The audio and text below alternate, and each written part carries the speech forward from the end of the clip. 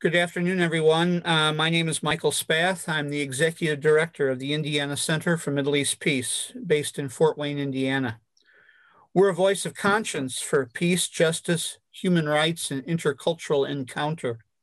I'm also a member of the Palestine-Israel Network of the United Church of Christ and a member of the Global Kairos for Justice Coalition. We're delighted today to welcome the writer, filmmaker, and inspiration behind There's a Field, Jen Marlowe, who knew Aseel Asleh through Seeds of Peace with her work there, and two of its activist actors, Lara Alqasam, Nardine's inner voice is what I call her in the film, and Darius Khalil Gordon, who played the part of Aseel. And just as a quick aside, any of you who have traveled with me to Palestine, Israel in our 15 solidarity tours, or any of you who have been to Palestine and been to Abuna Shakur's Mar Elia schools in Ibilin, in the mural, you have seen Aseel before, because in the mural in the basement, in the center of the mural, holding hands around the cross and around a picture of the chapel of the Sermon on the Mount, there's Gandhi and Martin Luther King and Rachel Corrie and a Christian Peacemaker team member, and Aseel Asleh, who, as Jen was just reminding us here, went to, I think, 11th and 12th grade at the high school there, and was a student after having visited with our very, very dear friend, Abuna Shakur, who has been to Fort Wayne 4 times. So anyway, you have met Aseel before, at least through his artistic representation. So anyway, thank you all for joining us today. And Jen, I'd like to begin with you. The title of your play and film is There's a Field, obviously based on this poem by Rumi that Aseel writes about in his Peaceful Thoughts. I've spoken about Rumi all over the world, frankly. Sufism has been one of my academic interests. And so I was wondering when I first heard about your film, whether there was a connection. So anyway, talk to us a little bit about how There Is a Field and that poem by Rumi really frames Aseel's thinking and frames your film as you created it. Sure. Thank you for that question, Michael. And thank you so much for organizing the opportunity to have this conversation with all of you. It's great. It's great to be here with you. Yeah, so Aseel loved that Rumi quote. And as you saw, you know, there's a couple pieces, different pieces of Aseel's writing that are utilized in the play, which then is the basis of the film.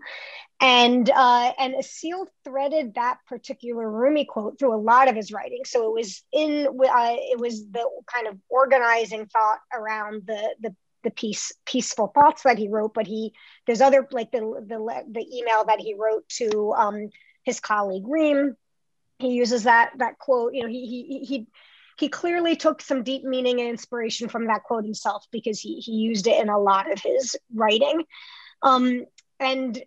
And I wanted to explore that question, because I think that in many ways, for Aseel, that vision of the field and what that vision meant and what that represented for him provides the basis for the ongoing debate that Aseel and Nardine have throughout the play. There's an ideological debate that they're having with much love and respect for one another, but with disagreement, with political ideological disagreement. And in many ways, that quote provides the platform on which they're having that debate. And so that was why I wanted to name the play and then the film after that quote, was because I think it got to the heart of some really complicated questions that they were grappling with in the context of their brother-sister relationship.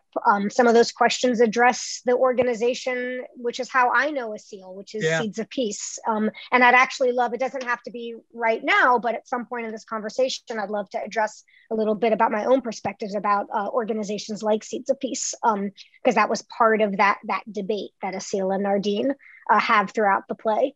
So does that answer the question? Yeah, it does. And as a matter of fact,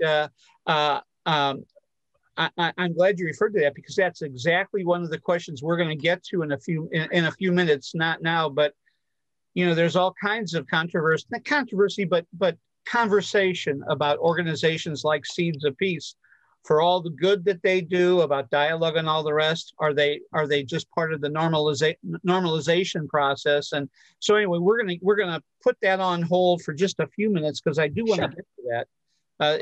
It's central to the conversation, and I give you a lot of credit for raising that, since you're because you leave it hanging and let us kind of enter into the struggle between Aseel and Nardine. So we'll get to that in a minute. I'd like each one of you to address this question. Here's this young Palestinian peace activist who dies over 20 years ago. Yet his story is still resonating, not only in Palestine, but increasingly now, because of your play, but also in other venues here in our country, given the consciousness raising of the Black and Brown and Indigenous lives movements here in the U.S. Especially, this is timely because, of course, the George Floyd legislation, that's been in the news. Last week, the 1-year anniversary of Breonna Taylor's murder. And of course, a rise in anti-Asian racism and violence. So I'd like for each one of you maybe to say a word about Aseel's legacy and what your take is, right, about the influence of his story on what's happening in our country today. So who would like to go first? Jen, why don't you go, and then Lara, and then Darius, you bring up the rear. Sure, although I just spoke, so should I step back and let Lara? Go ahead, Go ahead, Jen. All right.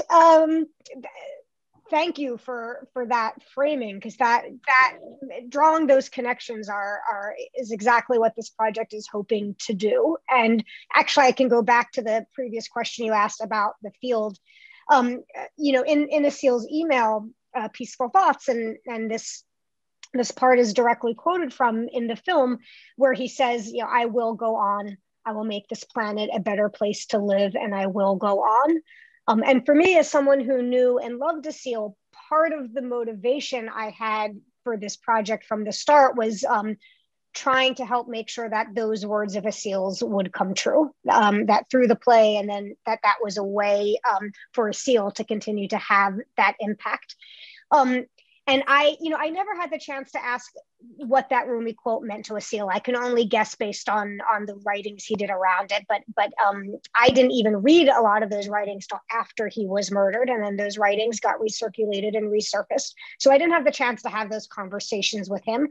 But what I imagine one of the things that might have been so meaningful to him about that quote is the idea that there could be a place that people who come from different struggles and come from different backgrounds can meet on equal terms, can meet as equal human beings, where we're not in conditions of domination, not in conditions of settler colonialism and oppression, but can meet as human beings and join together.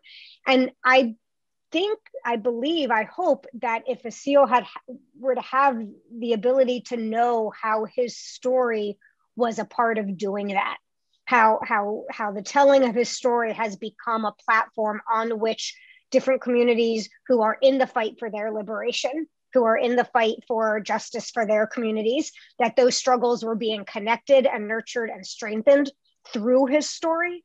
I imagine that he would love that, and he would, and that would be something he would hold dear. I hope that's true. Thank you, Jen. Lara? Here, let me, yeah, there you go. Yeah, I just put myself on mute so I wouldn't be making too much noise. Thank you so much. Thanks for having me. Yeah, I think Jen said it really well. I mean, to me, I think this play is so meaningful because all of these things that we're hearing through the story, you know, like the very intimate recollections from Aseel's family are really familiar, not just for Palestinians, but for people in the United States, especially, and elsewhere. You know, this is like not news that's foreign to us. And a lot of the images that we hear throughout the play, specific phrases from the judges or the police officers or his family, from his sister, hit really close to home. I remember like when I first heard this play being read, my first thought was about Michael Brown. So, and just kind of having those images in my head, you know, I'm a Palestinian American, but that's not what it brought to my mind, because that wasn't what was closest to me. So I think that, you know, that's part of what it is. And really, yeah, this ability to come together and kind of connect through similar experiences of oppression on our own terms, you know, being able to read this play together and really, I think, have some insight into other people's feelings and struggles, even if, you know, the historical context isn't always there. I think just having this very personal insight is really meaningful. And that's what kind of has made this play so accessible and useful for groups of people. Yeah. Thank you. Darius, welcome. Hello, everyone. Thank you all for having me. And hopefully we get to see everybody on video so we can really make this a community space. Thank you so much, Michael, first of all, for having me, and Jen and Lara. Great to see your faces. It's been too long. And unfortunately, this pandemic has just really created a lot of more distance than I would like to really have. And it's been difficult. I like many have been succumbed to just this pandemic. I lost my father in January to COVID. And so it's been just a very, very difficult time for the fam. But just to answer your question, I think there's been an even bigger pandemic that's been going on for a lot longer than COVID-19. And that's hate. That's hate. It's straight up just that 4-letter word. And I think just having this play just really makes you walk a mile in someone else's shoes, which I think is one of the things that we can do to counteract hate, which is love. And love comes with understanding, and understanding one another and understanding our backgrounds, even though I live in the United States and Asel lived, you know, across the pond, way, you know, miles and miles away from me. His story is not anything different than what we're experiencing here in America, especially with Black Lives Matter, especially with the incident that just happened in Atlanta that you just spoke to, Michael, and just all the other incidents. I feel as though what I don't want to happen is these things become normalized and just become an everyday kind of talk that we have just as much as we breathe. I don't want that conversation to just become something normal that we do. And so having these experiences and I think something bigger than just experiences is sharing the stories behind the experiences that really bring us together, I think is something that was really something just pivotal and powerful in this moment. Like I was able to and blessed to meet Jen through the movement. I was able to meet Lara through the movement, and these things, you know, stay with you for the rest of your life. And I'm really grateful for that. And it also just helps to inspire me and invigorate me and keep me going in this, because we have to. Just like, you know, one day I would love to just be able to walk down the street, you know, as a 6'7" Black man and not have to worry about certain, you know, isms that are attached to me, but that's not the world that we live in. And it's 2021. Much like Aseel had to live through when he was alive, much like a lot of our parents, and I'm including everybody on this calls. I know you all are my elders, but the civil rights movement, or even movements beyond the civil rights movement, we've all had to deal with this. And it's I guess a little bit just troubling to say that, you know, this cycle continues, and we really want to be chain breakers, and we want to end this cycle, because in order to really move on and to heal from this, we have to do a few things. We have to take accountability for the systems and the systems that keep this going. And much like in South Africa with the apartheid movement, understanding that, you know, it's not individuals who are at fault, but really the system that is really perpetuating these things. So we have to, one, come to grips with that, and two, have to have these hard conversations. Like there needs to be hard conversations in order to have that healing that we need to have. And the more the greater that we try to sweep it under the rug and just really not make it our story or pass the buck, just really keeps these things going. So I think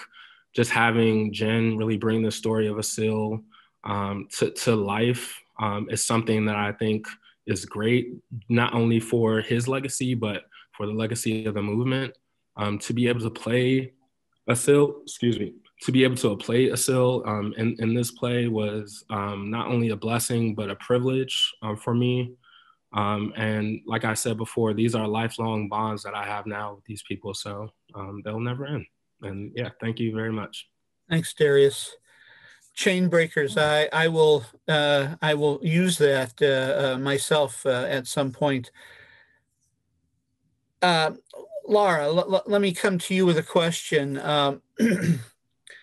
Your own personal story, your support for BDS, your Supreme Court case in Israel, to study there, her internal struggle, right? I mean, Jen does a masterful job of, I mean, that's central to the story here, along with the Aseel's a story, you know, their intersection. And as Jen pointed out, it's not just Aseel and Nardine, you know, those different philosophies, but Nardine struggles within herself.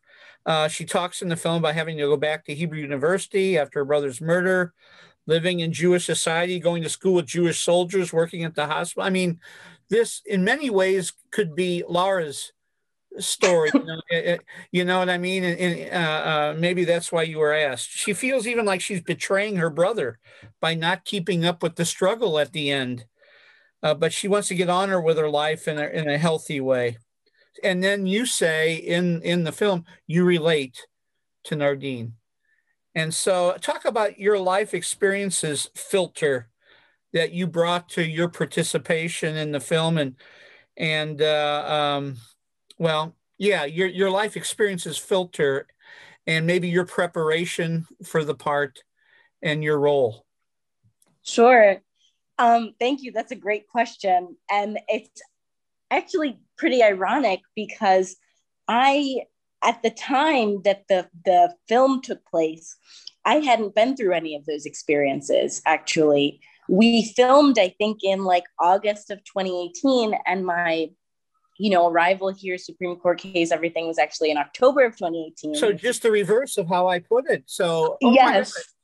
So in some ways, though, that made it a little bit, I think it almost makes it more interesting in my head, at least, because part of what I was going through at that time was this decision of attending Hebrew University and whether that was the right decision for me, which is the university that in the play Nardine is attending. Right. So yeah, I mean, that was kind of what I was thinking at the time. You know, I knew I wanted to be here, which is, I'm here now in Jerusalem.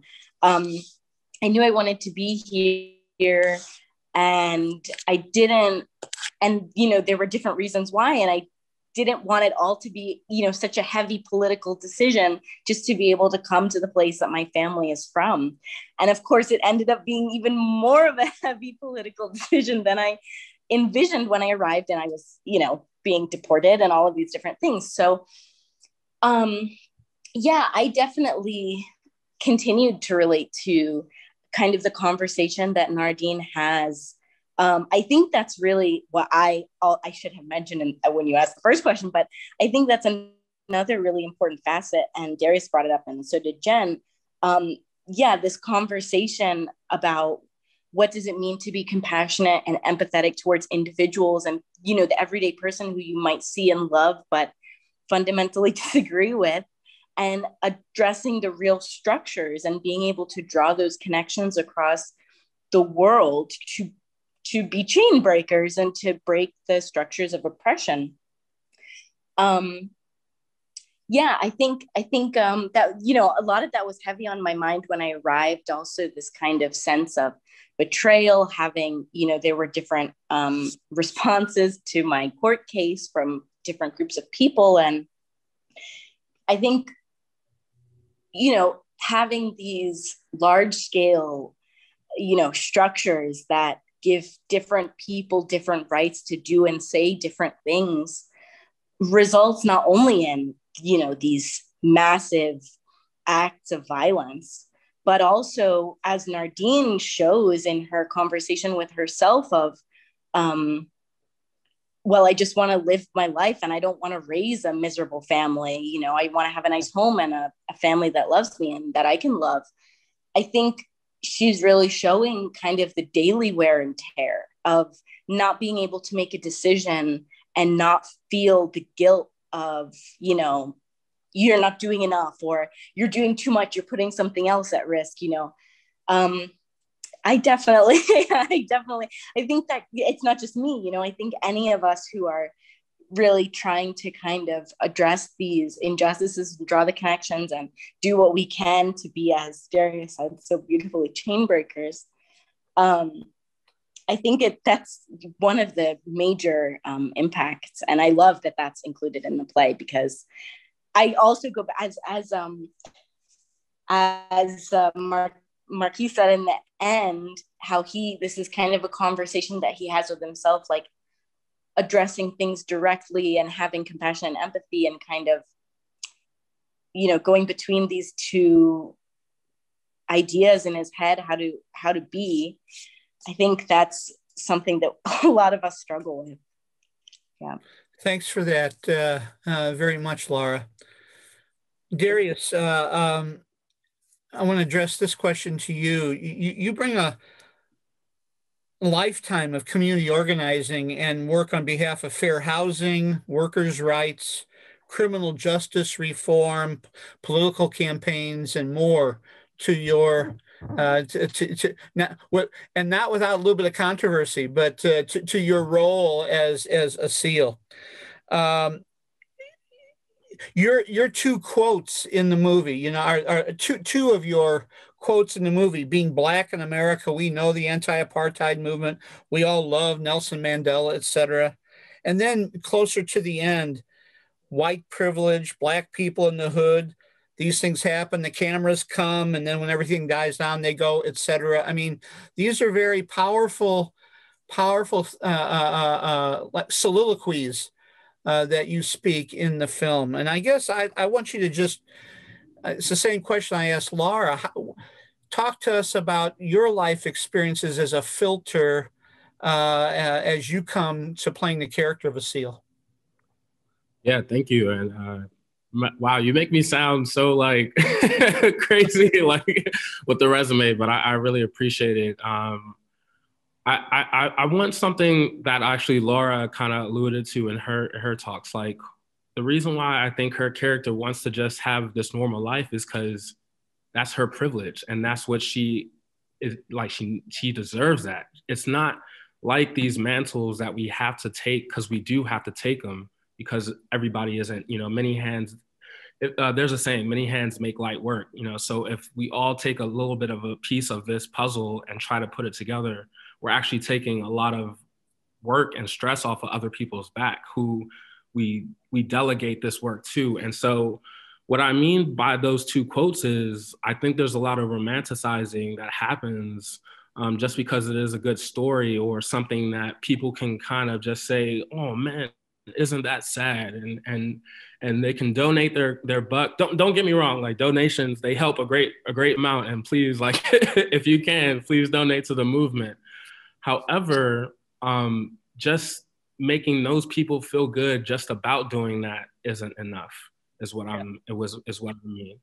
And I think just in those two quotes, one thing about me, my father, my stepfather is a former Black Panther. And so growing up from the age of 14, Um, all I wanted to do, like I said, I'm 6'7". All I wanted to do was play basketball and like play video games and like watch cartoons when I was younger.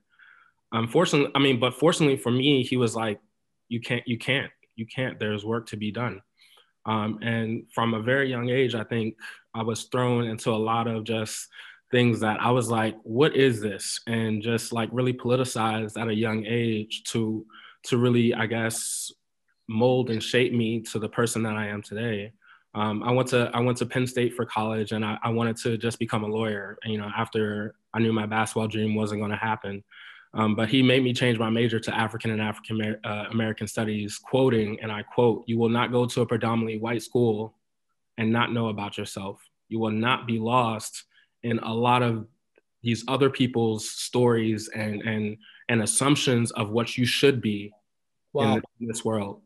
And I think that really has a profound effect for why I do this work, is because the torch has been passed. And if you don't pick it up, you know, it's just going to lay on the ground. And that doesn't do justice for anyone. And so I think, just with that being said, knowing that this teenager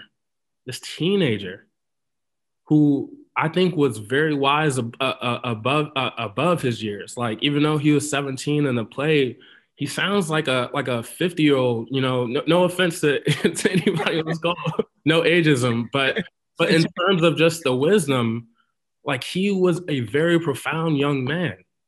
And he wasn't seen as a teenager. He was seen as someone that people could look up to and go to for advice, for leadership, for a shoulder to cry on, for just anything to make sure that they felt better about what they were doing. And someone who can be a crux sometimes, even though they don't see themselves as powerful, is probably the most powerful person in the room. And I think Aseel not only embodied that, but is very obvious through Jen having met him, through his family members, through just how his death had an impact on the town that he grew up in, you know? And I think for most of us, just like in the Black community, if we're talking about Trayvon Martin, if we're talking about George Floyd, if we're talking about anyone, they are now a foundation, another, not just a rock, but a stone and a formidable person who will go on into the ethos from here on out because of just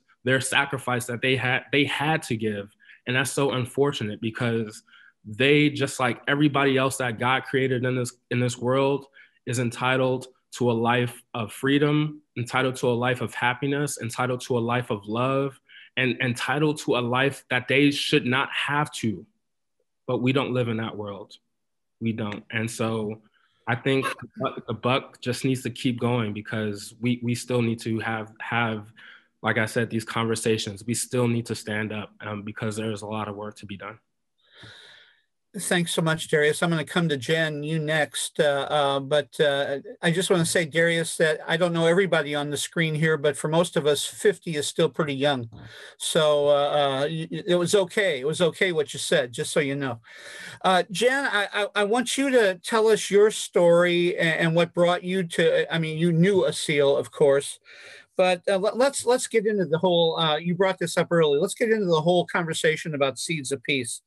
It's clear, right, that Seeds of Peace was formative for Aseel. He stays in touch with his friends, his poignant conversation with his sister.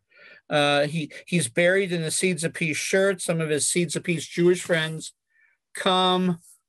And as I said earlier, one of the strengths, I think, of your film is that you let us make up our own minds about the efficacy of Seeds of Peace. On the one hand, how can anyone argue that Israelis and Palestinians getting to know each other and becoming friends is a bad thing, right?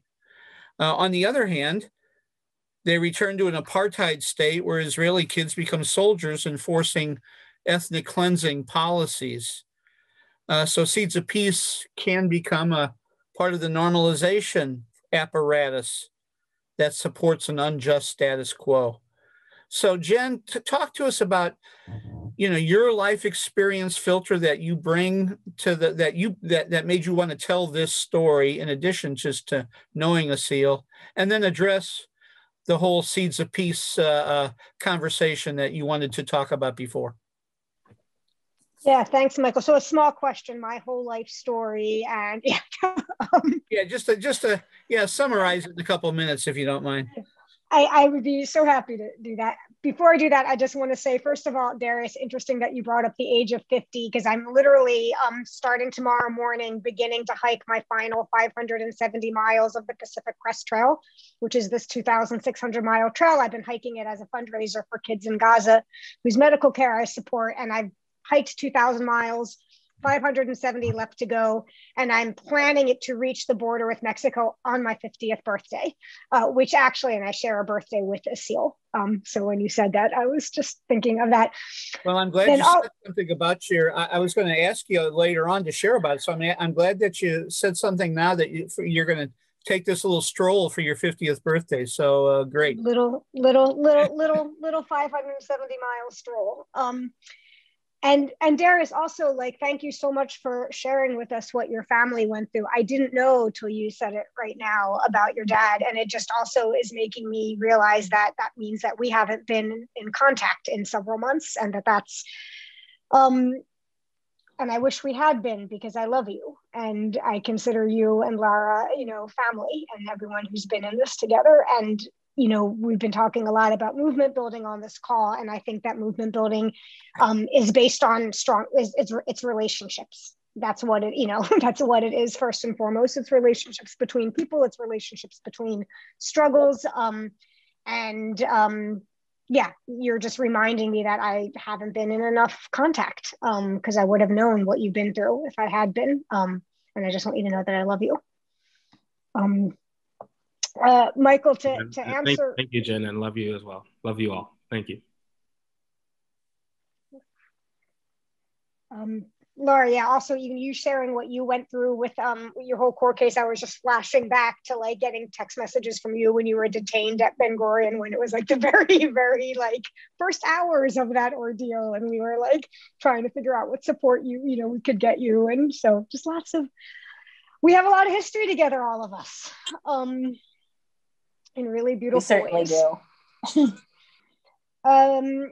And part of my personal history did involve, Michael, as you were referencing, that I knew Aseel because I used to work for Seeds of Peace, and I would say that the time that I spent living in Palestine when I worked for Seeds of Peace, which was from 2000 to 2004, I met Aseel at the camp, Seeds of Peace camp, in 1999.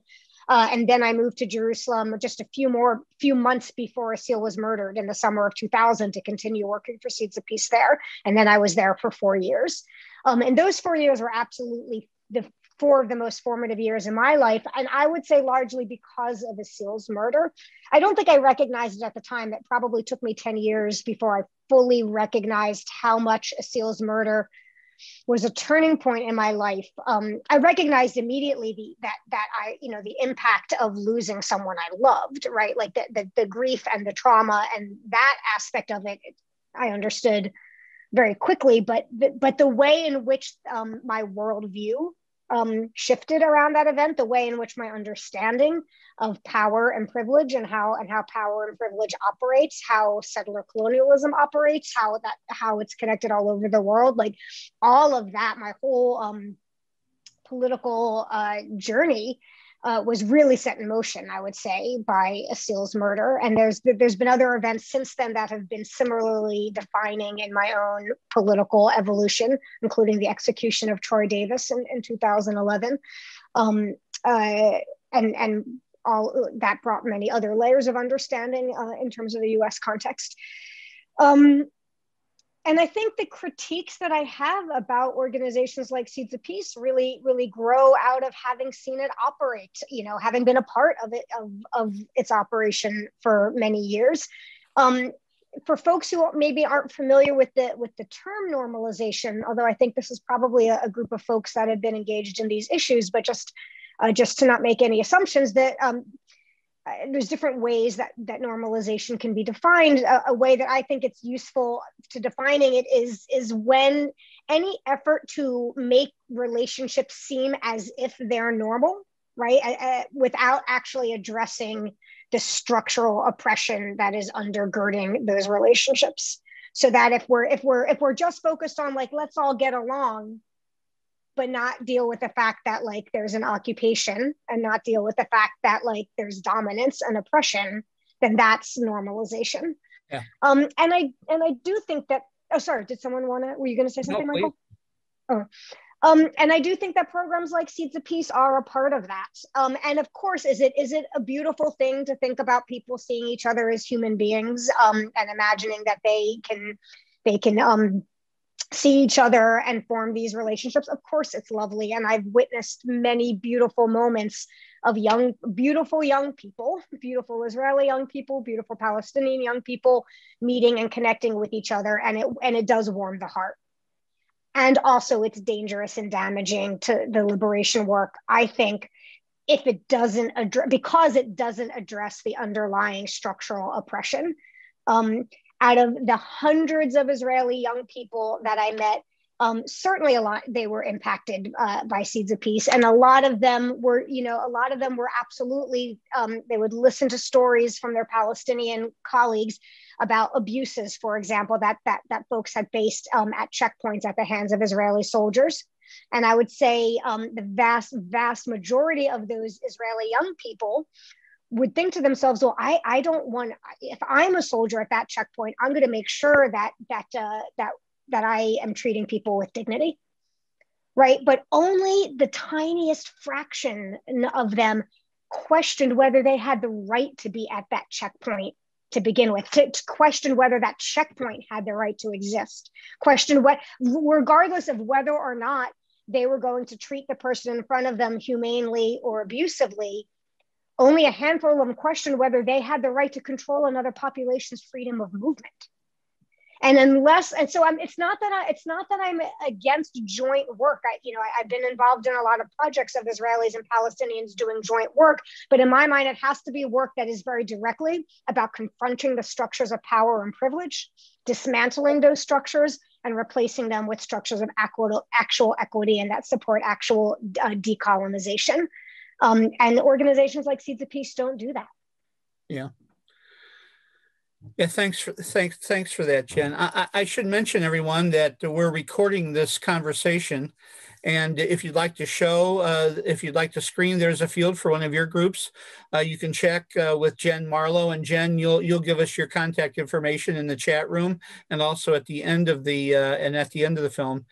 We at Indiana Center for Middle East Peace will post this interview on our Indiana Center for Middle East Peace YouTube channel within the next couple of days. So you can rewatch it at that point to hear Jen and Lara and Darius again, if you'd like. I want to move to a question that's been asked in the chat room.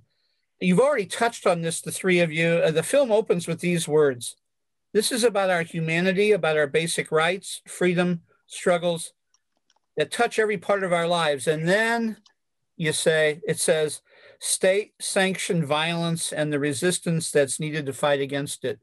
So there's a question in the chat room about U.S. police and other security forces being trained by Israeli military and Israeli police. So this idea of state-sanctioned violence at the heart of the parallel stories in Palestine, Israel, and in the U.S. And as the film puts it, he gets villainized for being part of at the demonstration. He gets criminalized. And I don't remember who says it, but the police have guns. He has his voice. The government of Israel, of America, that's terrorizing us. Say a word about state-sanctioned violence, the police state, and the intersection between the police state of Israel and the police state in the United States. And all three of you can weigh in on this. Who would like to go first? I'll go first this time. Thanks, Darius. Yeah. I'll speak from just my experiences. Just a lot of times the state-sanctioned violence often is victim blaming. Well, what did they do to get themselves in that situation? What did they say to the police? Why did they have to resist? Instead of, why is the police officer abusing this person? Why are they actually enticing this type of reaction so that their reactions are now justified. The same thing we see, in the Middle East. I'll share just a quick story. When I went to Palestine, and I was in the airport, they didn't call me Darius. They called me Khalil, because they were like, okay, we're assuming you're Muslim because you have a Muslim middle name.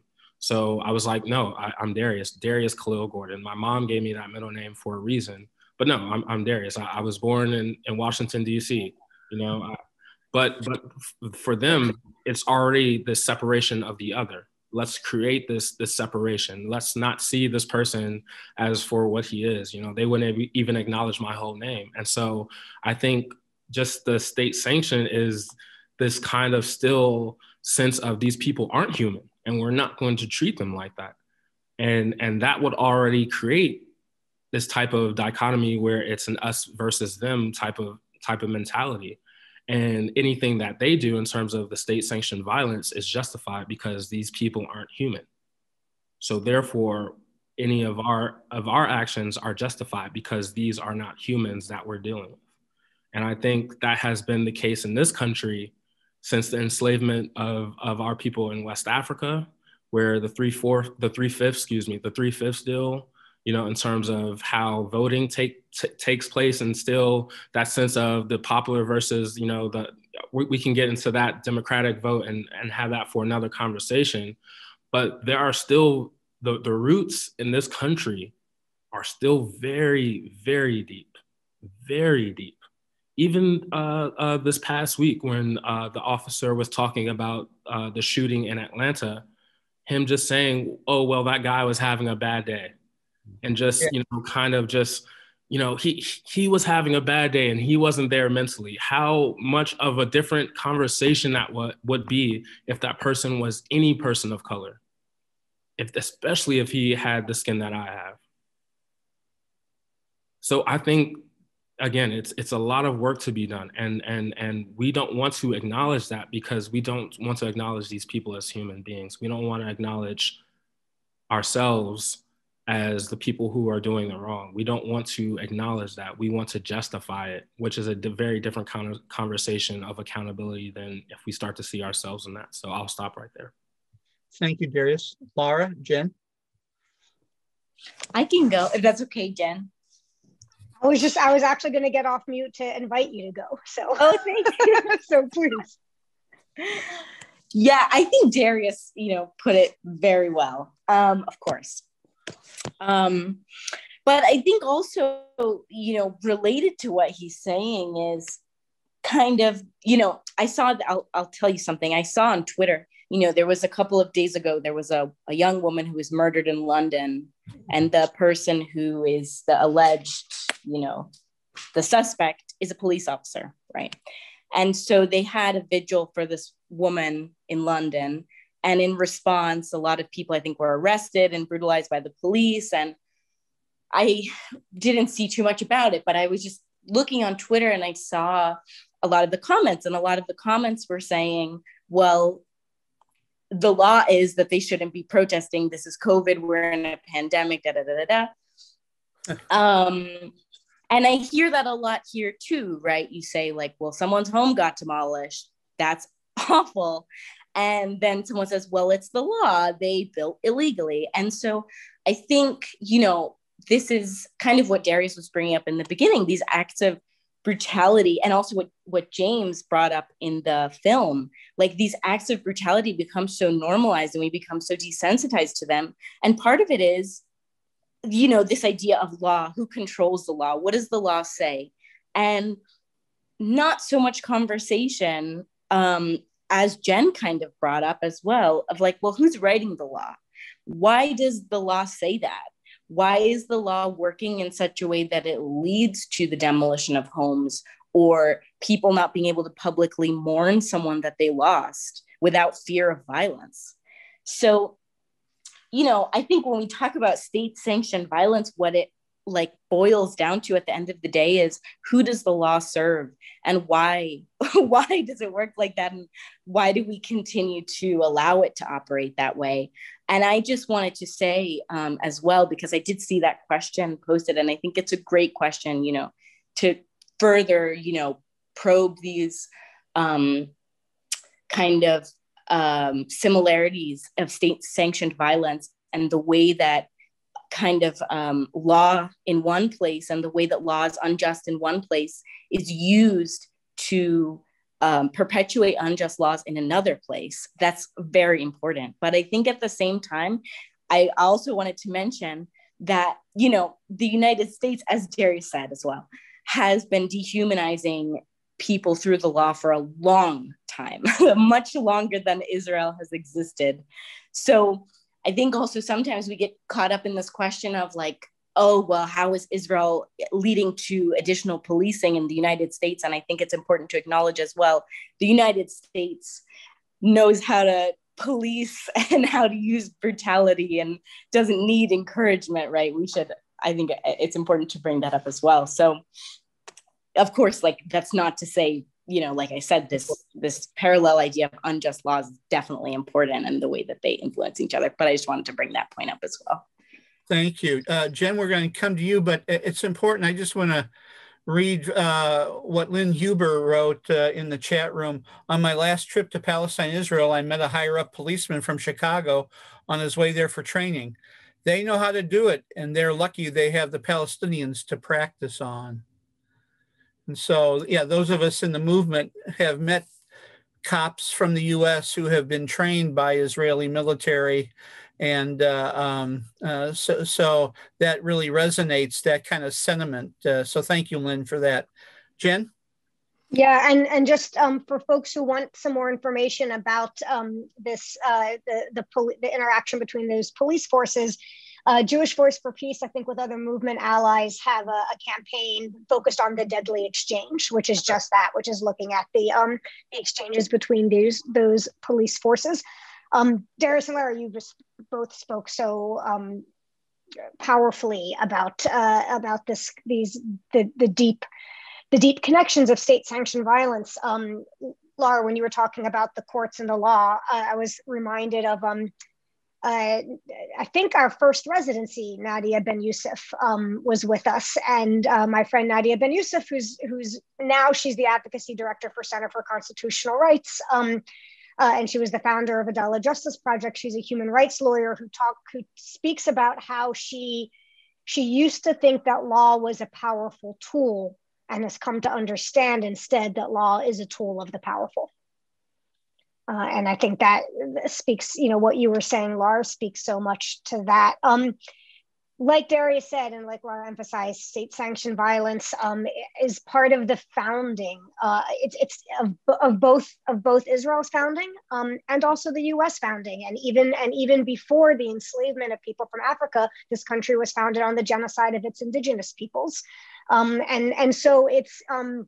And then it was built, you know, through the exploitation of labor from enslavement in Africa. So settler colonization, you know, combined with capitalism have always been the structures of white supremacy, and those get implemented by the law and implemented by the court and enforced, you know, and then of course the criminal punishment system. The police are the foot soldiers of the criminal punishment system. I no longer want to call it a criminal justice system because I don't want to give the idea that there's any actual justice involved in that system.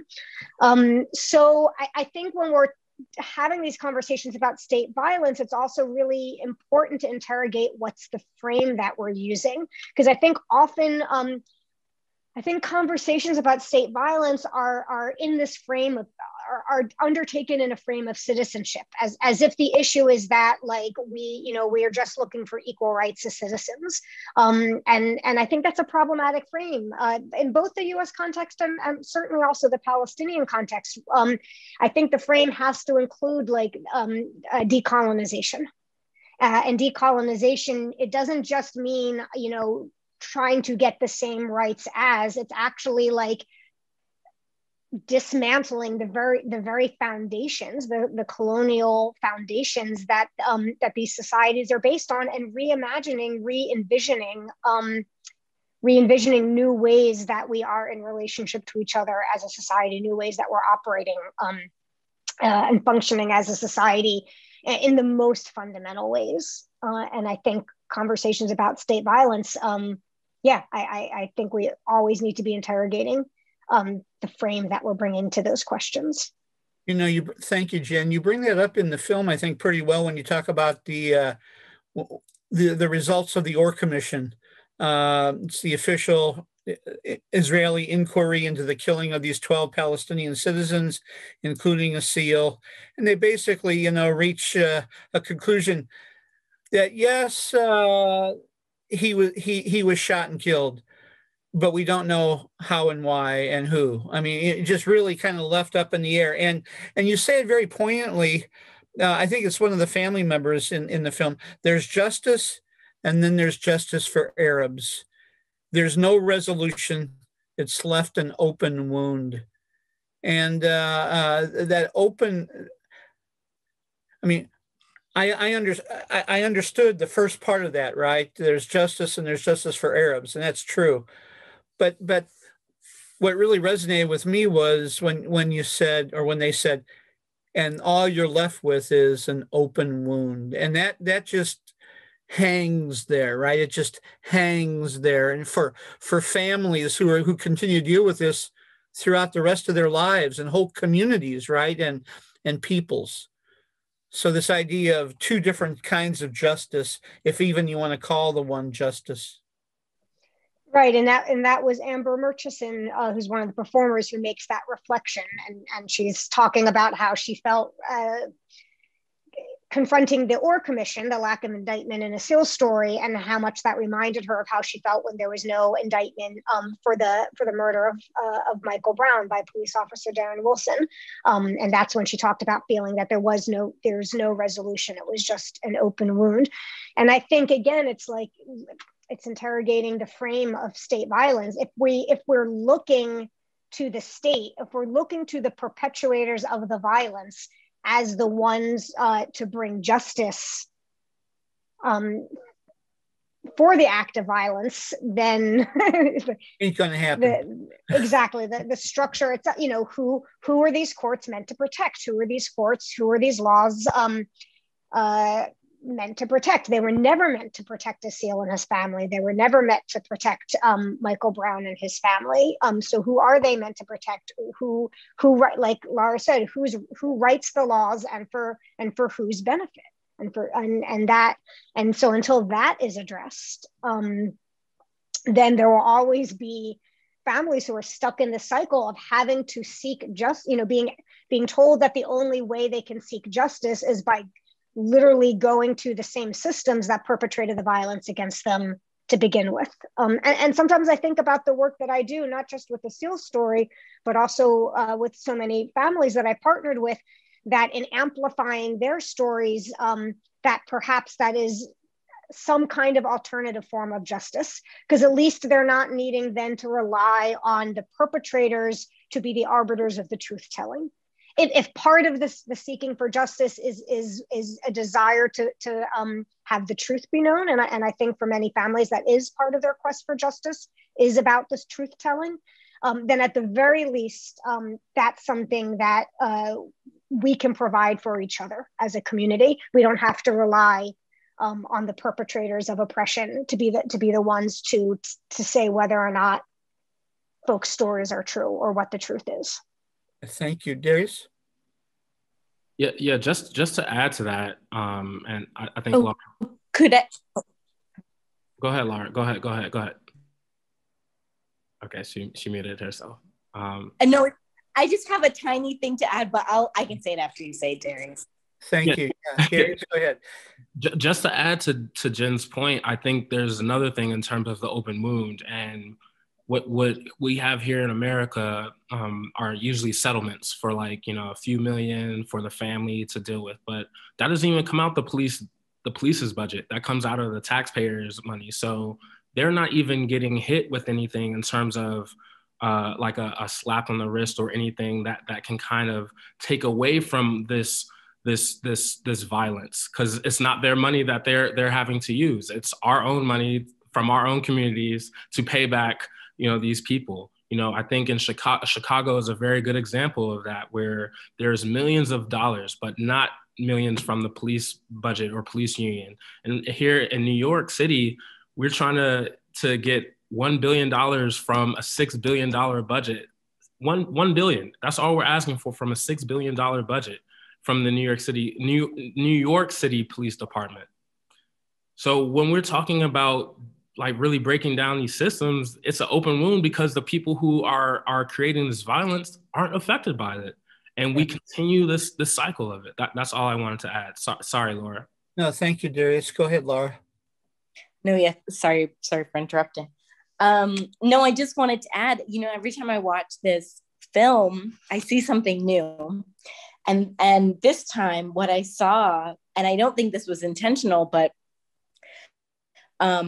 because, multiple people played multiple roles. And so Jen, you cast James as both the policeman who threatens Jamila at one point because she's, I think someone, I don't remember exactly what it is, but there's the scene where James is looking into the camera and kind of saying, like, you need to shut your mother up before we arrest her.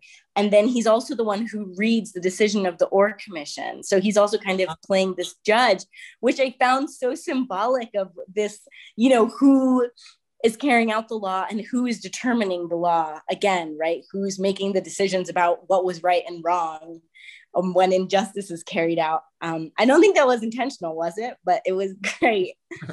Well, that was not my decision. Heather Holmes was directing the performance, so that right. Heather did the casting. Right, you're right. Thank you. We can ask Heather if that was intentional. This is a question I'd like for whoever would like to address this, but one of the sub-themes of the film kind of comes up. It's hinted at throughout, but at the end, it's made very tangible.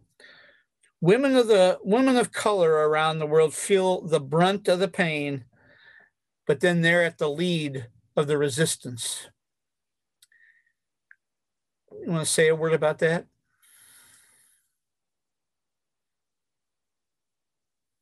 I see you nodding, Darius. Go for it. I mean, like I was just saying, the guy in Atlanta has a bad day. I think women of color, they don't have just that room to even say I'm having a bad day. Like I'm taking a break. Like these are like my mom or my aunt or my sisters. Like it's so much of just the labor that they have to take on. And I think it's unfortunate because they are the ones who aren't the voices for the most part, or excuse me, I shouldn't say that, but a lot of their stories aren't heard. A lot of their stories aren't being told. They're being overshadowed, or just get over it, or you can forget about that. It's always dismissed, and I think that's really just been like a hit, throughout history. That's been just the narrative, and I think one thing I think it's brave for them to just have to take on that. But it's another thing, and it's just really unfortunate because again, they don't get the chance to say no and to take a break because society doesn't allow them, when others do get that opportunity. So it's really just disheartening, and I feel as though I want that to change. If anything, I think if we really, and not just women, I think trans people as well, their stories aren't told as well. So I think, they're man, I don't want to play oppression Olympics, but at the same time, like really the disenfranchised need to be heard because there's a lot of healing to do. So I'll just stop there. Thank you, Darius. Either one of the, Jen or Lara? If you have, Lara, go for it. Okay, yeah, let's go quickly. I think, yeah, I think, I don't know what I can really add. I feel like we know a lot of this, right? But I think, one of the things that I think is true, right? Of course, I agree.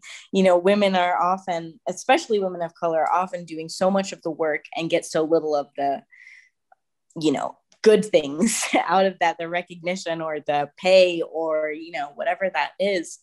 And a lot of the worst parts of it, the danger and the aggression and, and the exhaustion.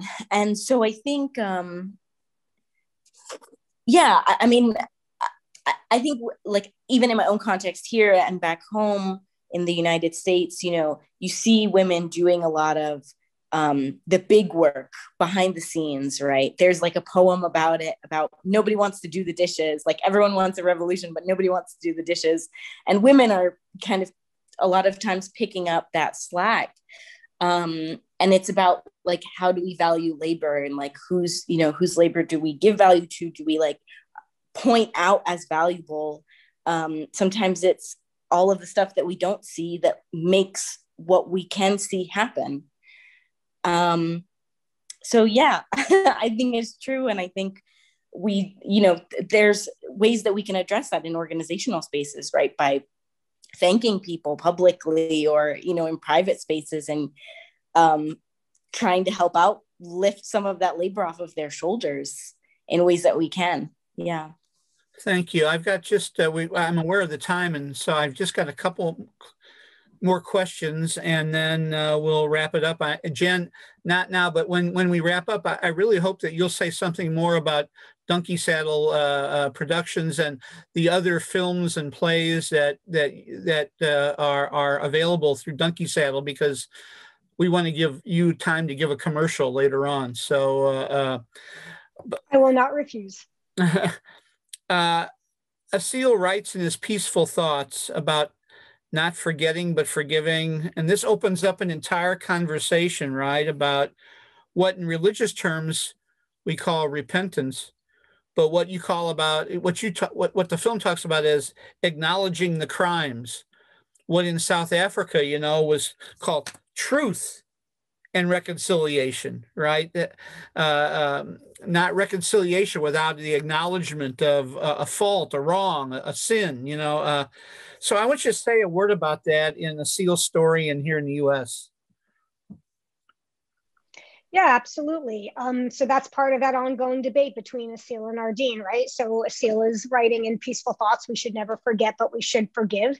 And Ardeen responds by saying, we can't even start forgiving until there's at least the smallest step towards acknowledgement of the crimes that were done, in your case, in your murder in specific, and to the nation, to the Palestinian nation in general. So yeah, before you can even begin to talk about forgiveness or any other language of moving on, there cannot, you know, how can there be any ability to move on when the wrongdoing, A, has not been addressed, and B, is still ongoing, right? So it's not even a wrongdoing that's in the past that is being, you know, overlooked. It's a wrongdoing in the past that's being overlooked, and that wrongdoing is being done again and again and again all the way until the present. And so, yeah, if we're in the U.S. context, if we're talking about reparations, if we're talking about, like, you know, land back movement for Indigenous communities, like we have to acknowledge and address wrongs that were done and are being done again and again and again until today, before any conversations of, you know, how to move forward or visions for moving forward. All of that has to be in Palestine, in the U.S., and globally. I believe it has to be absolutely founded with an honest grappling of what were the wrongs that have been done, an acknowledgement of them, a commitment to stop doing them, to dismantle the structures that are perpetuating them, and addressing how to rectify them, addressing the harms that were done, and letting the people who are most impacted by those harms to lead that process and to follow their lead. Thank you.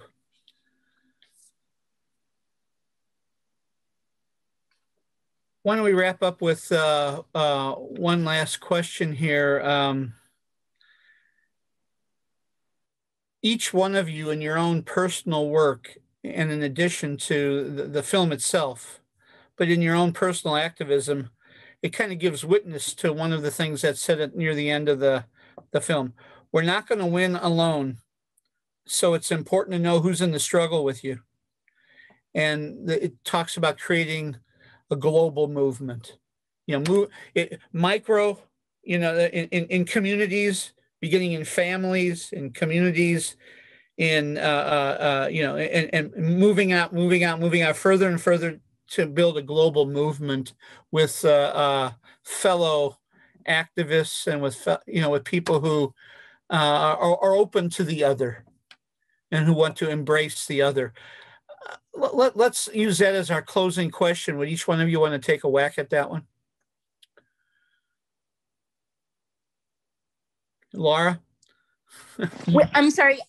Could you just maybe put the question into one sentence so Sure. I know that we're not going to win this alone, and so it's important to know who's in the struggle with you, creating a global movement. Yeah, I think that's, the way that we need to move forward towards liberation, right, is kind of what we've been talking about all of this time. We can all relate to these similar phrases and experiences through things we've either experienced ourselves or seen through other people around us. And so what Darius said earlier of like, we know the history of South African apartheid. We know what's been happening in the United States since its conception. We know what's happening here. And it's hard to see it happen again and again and again. So in order to do that, we really do need this kind of global movement to restructure everything, restructure states, restructure laws, restructure systems to ensure equality for all people. Thank you. Darius?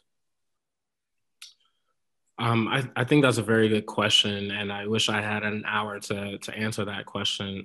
But in terms of just a very short answer, I think it's really like Martin Luther King said, it's not times of when things are going great, but when things are going rough, you really see who really has your back. And I think in cases where we're seeing just people getting killed left and right, whether it be from a pandemic or state-sanctioned violence, this is not a reality TV show. This is not a movie. This is real life. And I think we are going through that time where it's very tumultuous right now, not only here, but across the world. And we need to stop. We need to maybe be quiet for a little bit, open our ears, and have very low egos, but very high impact. Very low egos, but very high impact.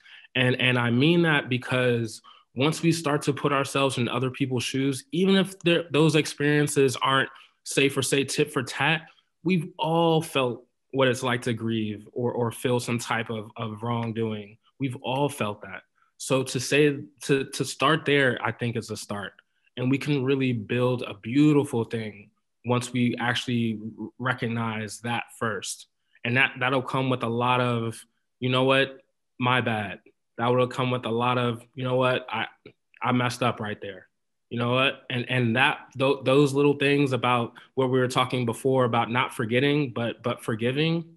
It's also forgiving yourselves for the things that you may not have done, but it could have been a generation of your forefathers or foremothers or someone like that doing. And so taking that accountability, just like how generational wealth is passed down, there are other things that are passed down as well. And so I think we really have to acknowledge that, take a step back and listen, and we'll get there. We will get there.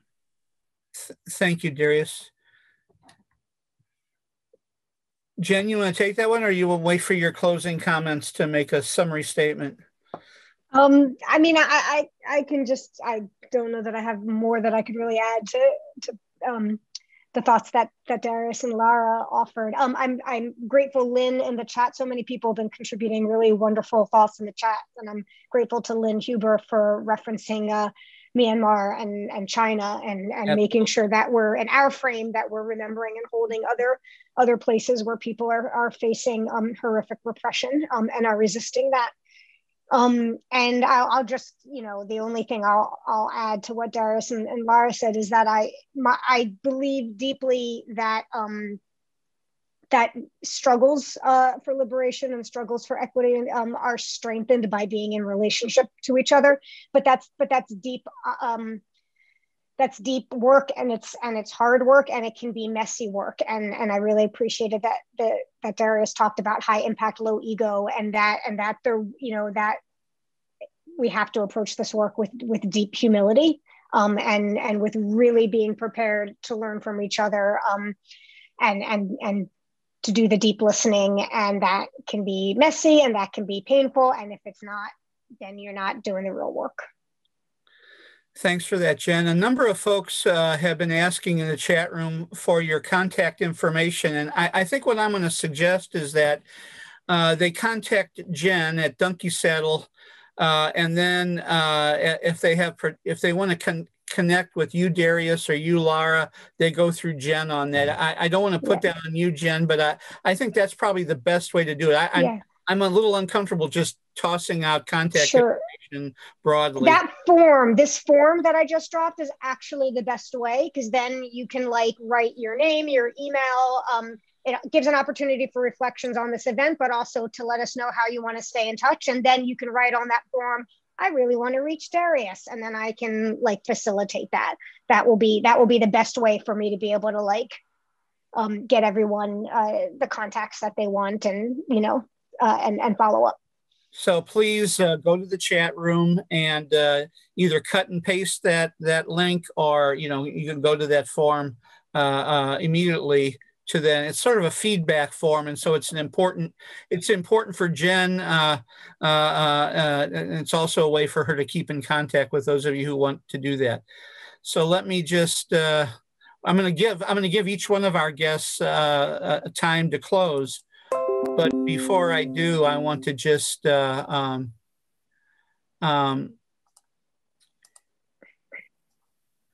say that on Wednesday, March 31st at 2 Eastern Time, we'll be hosting our friend from the UK, Robert Cohen, one of the foremost British commentators on Palestine, Israel. We'll be discussing a whole host of issues, including his recent blog, We Need to Decolonize Our Understanding of Anti-Semitism. On Saturday, April 3rd, the day before Easter, we're co-sponsoring with other organizations the Easter service hosted by FASNA, the Friends of Sabeel, with Jean Zaru, Nora Karmi, Sabeel's father Naim Atik, and a sermon by Reverend William Barber of the Poor People's Campaign. And then on Wednesday, April the 7th at 1 p.m. Eastern Time, we'll be talking to our very dear friend, Daoud Nasser, one of our mission partners, by the way, at Indiana Center, Daoud Nasser from Tent of Nations. They're under increasing pressure from the Israeli government, neighboring settlers, and local Palestinian villagers. The motto of their farm is, "We refuse to be enemies." So we hope you'll share the news of our interviews with your friends. And again, I'll just repeat that this interview, along with the 30 or 40 other interviews that we've done over the past year, are available at our Indiana Center for Middle East Peace YouTube channel. So, Lara, Darius, and Jen, thanks for joining us today. Now's the time for you to offer any closing words. Yeah, Darius, did you have your hand up? Why don't you go ahead? Oh, no, I think Patricia, she was waving and I was just waving back. Sorry. Oh, okay. Good. But I guess since I'm already off mute, I'll go ahead. Yeah, Patty is one of the founders of Indiana Center for Middle East Peace. So anyway, good. Yeah, go ahead, Darius. So again, thank you all for joining, and thank you so much, Michael, and everyone for having me. And I really enjoyed this discussion. Like I said before, it's been so long since I've been in New Mexico with Lara and Jen. So it's really good seeing their face, even though it is a Zoom call. And it's really good seeing all of your faces as well. Thank you so much for being here. And just the last thing I will say, and it's a little bit funny, but how I think about organizing is like a bag of popcorn in the microwave. Like, you'll get some of those kernels that will pop automatically. You'll get some kernels that'll pop, in the middle of the session. And then you'll have some kernels that just won't pop at all. but everybody goes into the bowl. Everything goes into the bowl. So you can't forget anybody, even if people aren't going to agree with you. Understand that they're all human beings and we all deserve an opportunity and a chance. So that's what I'm going to leave with. Thanks so much, Darius. Lara, you want to go next? Sure. Yeah, I just wanted to say thank you so much for having us. It's so lovely to see Darius and Jen. It's been such a long time and I miss them both and everyone that we made this film with. So it's always great to see everyone's faces, and it's lovely to see all of your faces as well. I'm on my phone, so I haven't been able to see all of your faces as well as I'd like to, but I really appreciate you being here and having this discussion. It's so nice to connect when, it's been over a year of, isolation. And I guess that's all. I don't have anything to plug. So thank you very much. And I wish everyone, rigorousness and steadfastness in the struggles. Blessings on your studies in Jerusalem at Hebrew University. And Darius, I think I speak for all of us who are still on here, that we send our prayers and blessings and comforting condolences on the death of your dad. Jen, say a word about Donkey Saddle and the rest of your work in Darfur and other work that you do, and any closing thoughts. Yeah, thank you. It's been so wonderful to be for the opportunity to be in conversation with all of you, and to be able to do that jointly, Darius and Lara, with you has been like literally a heartwarming treat. Like, I literally feel my heart warming from seeing you and being here together. And so really appreciate the work of the Indiana Center for Middle East Peace, and that you're creating a space for these really vital conversations. And so that's just deeply appreciated. And I thank you for giving me the opportunity to share more about Donkey Saddle Projects. We're a tiny grassroots organization, tiny but growing. And we exist our work is in that space with between art and storytelling and movement building and activism. Our belief, as you saw reflected in the film, is that art and storytelling have a really important role to play in liberation work and in movement work, and that making sure that stories are told and that people's lives are honored is a fundamental part of the work that we're doing, and that art has a way of being able to facilitate and foster relationships. That is the foundation of movement building, and it also has the ability to nurture the kind of radical imagination that will be required for us to envision a different path forward and how things might be. And so that is what the work is of Donkey Saddle Projects. There is a lot that we are doing right now. If you fill out that form that we've dropped the link to a couple times, then we can add you to our email list and you can be getting our updates. Some of the projects that we're working on right now, we just started something called the Abolition Project, which is headed by my colleague Sherelle Brown. We're about to launch a political education series called Abolition Learning Circles, which will be for artists and cultural workers to dive into questions about what abolition actually means and looks like. We're working on a play. We're partnering with activist Alejandro Pablos, who spent over 2 years in ICE detention and is now fighting deportation orders. And so we're creating an immersive theatrical experience around her story and her time, particularly the 2 years in ICE detention. We're creating a documentary film around Troy Davis's story as it was performed by people most directly impacted by the death penalty and by the criminal punishment system. That's just a little slice of what we're doing. There's a lot more, but our website, you can go to it, but it's also hasn't been updated in like 3 years, and we're in the process of rebuilding it. So if you go there now, you will see an accurate representation of Donkey Saddle Project circa 2019 or 2018. But in a few months, it'll be our updated site. But really getting us your email address and allowing us to then send those update emails will be the best way to keep in touch with our work. Oh, and for folks who are interested in knowing more about this hike that I'm about to embark on, this is a different link that says more about what the hike is about and who we're supporting through this hike. So I get on the trail tomorrow morning. Yeah. And you're taking what? you're taking some time off to do what? A couple of months, is it? How long? It'll be about 6 weeks. It'll about 5 weeks of hiking, and then I have some buffer time built in just in case, you know, if I twist an ankle, I have time to rest it and things like that. Well, Jen, the reaction and the response from the people who saw the film, or either throughout last week or today, has been overwhelming. We watched it with gratitude for Aseel and his life and witness, for you and your creativity and bringing it to life on the screen for us, for Darius and Lara and all the, I'm going to speak for myself here, the young activists who, as Jerry has pointed out before, are picking up the mantle, in the next, well, in my case, 2 generations from now. But anyway, Darius, Lara, blessings to you on your continued activism and work. Jen, thank you to you. So thanks everyone for tuning in today.